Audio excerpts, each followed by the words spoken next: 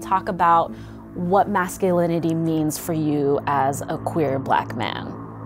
Let's start there. I really do believe it's a construct to just like really divide.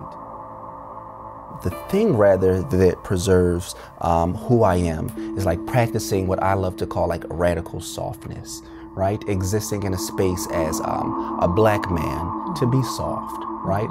A Black queer man to just be as open as possible, as comfortable as possible, because we live in a world that tells you that you can't do this, this, and that, and you have to do this, this, and the other, right? And why? Like, why can't I smile?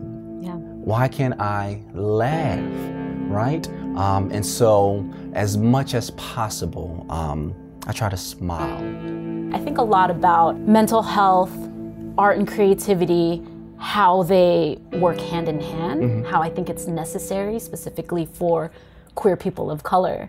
My mother says something to me which is actually at the core of all of my plays, which is, and she mentioned in the most earnest and loving of ways, which is there are millions of people in this world who don't even know you and want you dead.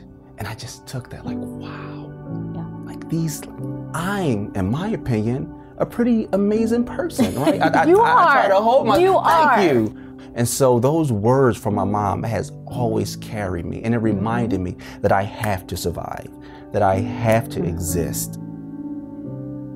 My father, he handed me a Bible, and it was already a scripture open. I do not remember what the scripture was, but this moment was not about what that was. It was about the larger context of it. And so he says, there are going to be a lot of people who's going to use this thing against you. You need to know it front and back so that when those people come into your space, you can say, no, well, this scripture lets me know why it's okay to be me. So when those people, I was prepped. And then the next morning, he has another dad conversation with me. He says, if you decide to go at the top of our block and scream at the top of your lungs, I am gay, I'll be right there next to you saying, that is my son. It took me a while to get into a space of just owning who I am and walking in my full truth. But I was blessed to have people along the way. And I'm imagining that seeing yourself on stage, that process of being able to speak your truth is liberating. It really is. I would assume. It really is. So how did you make the jump from slam poetry to playwriting? So I got into playwriting when I found out that I was HIV positive. With that, I remember I was at a church, and I remember this might have been my second time at this church. So the pastor didn't know me from a can of paint. And so she comes up to me afterward, and she says, Donja, it's something that the Lord is telling me. And she says that the Lord is telling me that you need to get back into writing. She didn't know that about me at all. She had no clue that I went to school for it. So I'm like, oh, wow, the Lord is really saying something to me right now.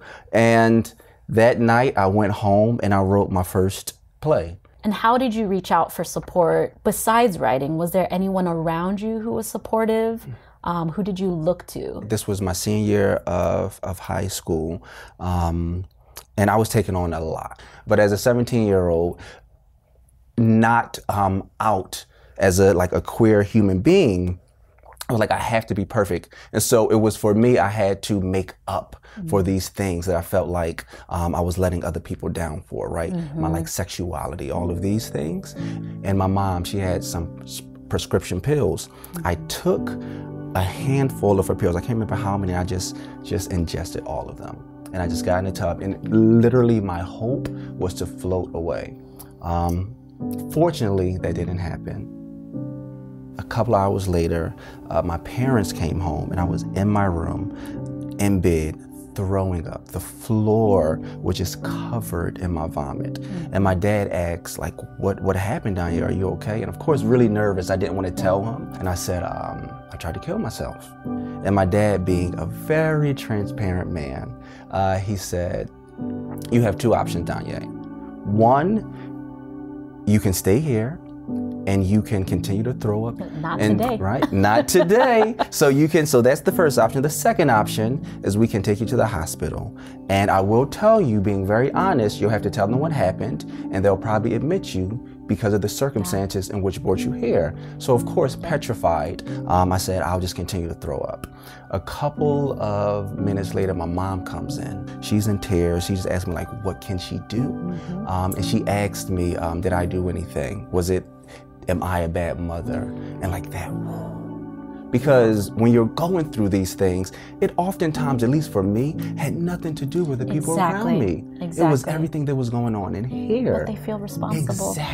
Exactly. But that was for me a reminder that I have people that I can talk to. So that support really did a lot. Even today, I remind myself that I have a village that I can talk to, that as I'm there for them, they're there for me. If you could talk to 19-year-old, 17-year-old Donja, what would you want to make sure he knew about life in the world?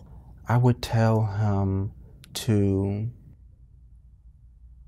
slow down, to know that the race will always be there. And it doesn't matter where you are, what position you come in, you're going to win that race. And you're going to win it on your terms when you're meant to. And just understand that. And some of the things to help you exercise for that race: love, peace, and smile. Just really smile. And when you just bring all of these things, when you exercise with these equipments, then you are going to win your race. Because this is the only race that you're going to be on. And if you practice these 3 things, you're going to be in this race for the long haul. Yes. Thank you for joining us, Donja. It was awesome to have you on the show. Thank you for having me. Thank you so much. For all of our viewers out there, please follow us on social media @FirstPersonPBS, and also check out our YouTube channel.